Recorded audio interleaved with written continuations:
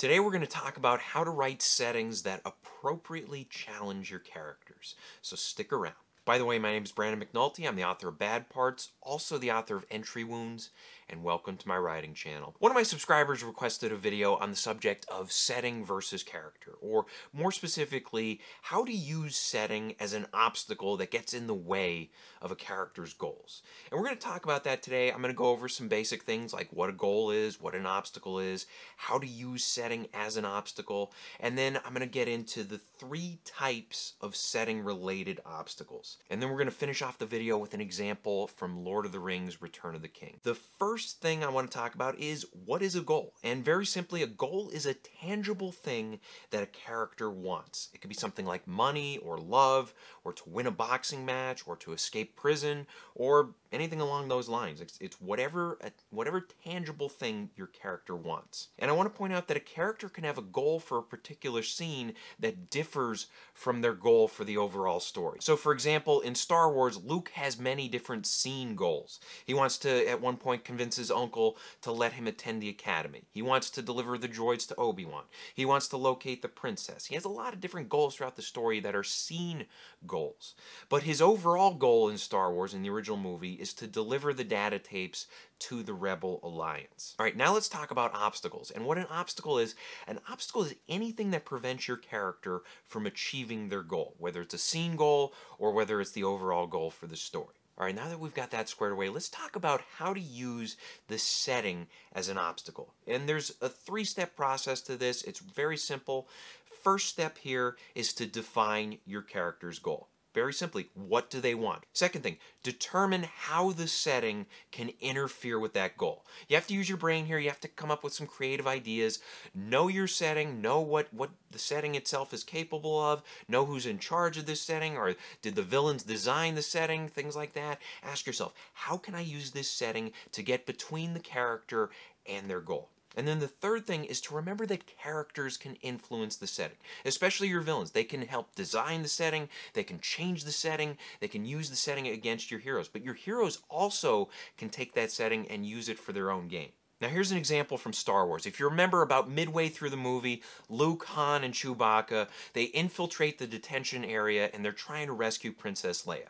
And that's step 1. The goal is to rescue Leia and escape the detention area. But, of course, we need to determine what our obstacles are. And since we're on the Death Star, there's of course going to be a bunch of guards there because this is a military base, so there's going to be guards there. There's also going to be cameras there. Of course, our heroes have to take care of the guards. They have to take care of the cameras. And when they do get rid of the guards and the cameras, then all of a sudden there are reinforcements being sent. And then the setting itself serves as a major obstacle because there's only one escape route from the detention area. The only way to escape is to go through the elevators, but because there's reinforcements coming, all of a sudden those elevators are blocked up. There's no way out for Luke and his friends. But we have to remember step 3. Remember that characters can influence the setting. Not just your villains, but also your heroes. And that's what's happening here. As the stormtroopers are starting to pressure our heroes, Leia finds another escape route. She destroys a grate that's covering a garbage chute, and the heroes escape using a different part of the setting.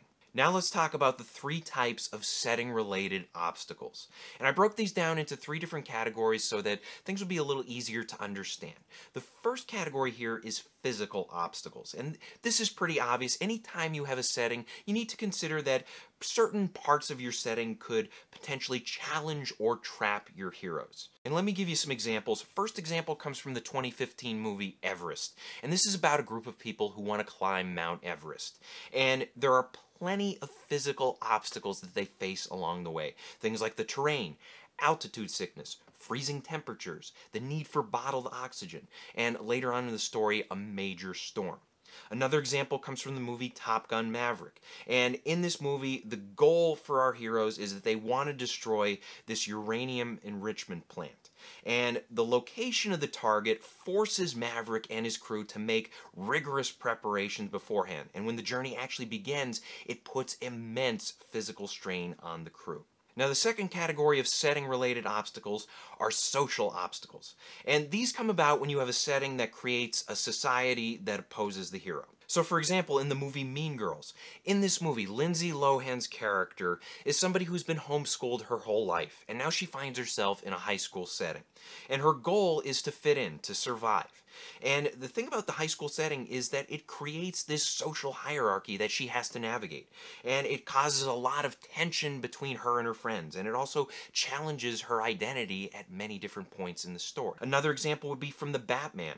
And in this movie, Gotham City breeds corruption among its leaders. And because of this, it gives rise to the Riddler, who starts killing off major people throughout the city of Gotham. And it's up to Batman to try and navigate this hostile city and bring the Riddler to justice. And the third and final type of setting-related obstacles are character fears and weaknesses. And what these are basically psychological issues or physical weaknesses or any other type of weakness that may cause the setting to be more intimidating than it actually is.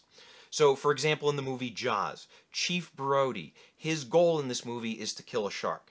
However, he happens to have a severe phobia of water, and it's something that he's been dealing with ever since he had a near-drowning experience as a child. So when he has to go after a shark, well, guess what, Brody? Sucks to be you. You're going to be around water for much of the movie. The setting is going to have a psychological impact on him. And then one more example. This is an example of a character who is suffering from a physical weakness. In the movie Bone Tomahawk, Patrick Wilson's character, he wants to rescue his wife who has been captured by cannibals. But he has a major leg injury and he has to make a long journey in order to rescue his wife. So what would normally be a pretty rigorous journey becomes a challenging and overwhelming journey for Patrick Wilson's character as he's trying to get by on his busted leg. All right, now let's get to our big example. We're going to talk about Lord of the Rings, The Return of the King. This is, of course, the third movie in the trilogy. It wraps things up. And the goal in this movie for Frodo is to deliver the ring to Mount Doom. That's his goal. And Mordor in this movie is a great example of how a setting can challenge the hero in various ways, not just physically, but also in terms of those social obstacles and psychological obstacles and weaknesses and things like that. Early on, we see Frodo and his crew struggling to avoid an army of orcs that is leaving to go after Gondor. And we see this early on. It's a social obstacle because Frodo and his friends are in enemy territory right now. Another obstacle they face shortly after that is they have to climb this steep wall. And that of course, is a physical obstacle. It's pretty simple, but it nonetheless gives us a visual sense of what they're going through, the struggles they have to overcome. Shortly after this, we see that isolation is starting to have an impact on Frodo, and the length of the journey is having an impact on him as well.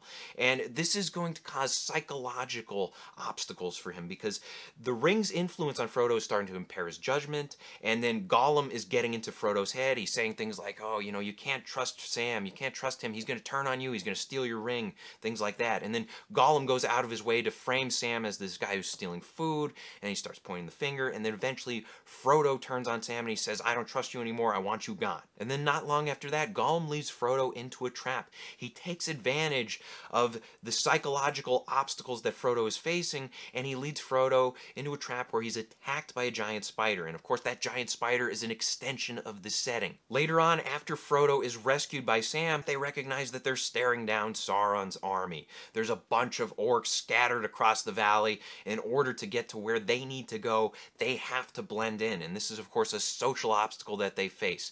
They dress themselves up in orc armor, they start acting like orcs, eventually they cause a ruckus, and they get themselves out of there, escaping this social obstacle. And then finally, at the very end of the story, Frodo faces the temptation of the ring. And this is a psychological obstacle because once he reaches the area where he can destroy the ring, where he can throw it into the lava and finally destroy it, once he reaches this area, he realizes that I'm going to have to part with this ring unless I hold on to it. And it's a difficult choice for him because he's grown attached to the ring over the course of the trilogy.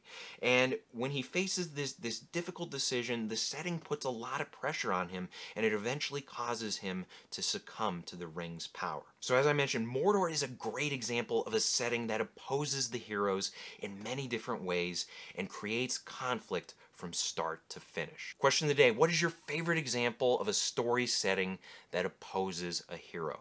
Let us know in the comments section below. Thank you guys for watching. If you want to support the channel, please pick up a copy of either one of my books. Also, be sure to check out my other videos. Hit the like and subscribe buttons for me, share this video with a friend, and as always, remember to keep on writing.